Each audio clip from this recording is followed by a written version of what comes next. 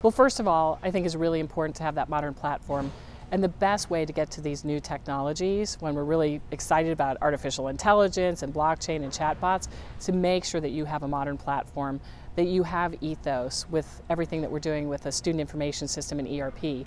Because things like AI are meant to enhance the human element with technology. It's not just about technology alone, but AI is truly going to give us new insights about how students learn, about how campuses work, bring it all together, and move us from what is a digital world today in education, where data is oftentimes very siloed, to what we call personalized and predictive learning of the future.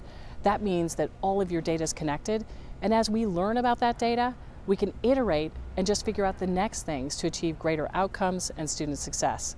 So we're really excited about this because as we pull these technologies together, all of us can lead the digital transformation of higher education in the cloud, and we can't wait to get there.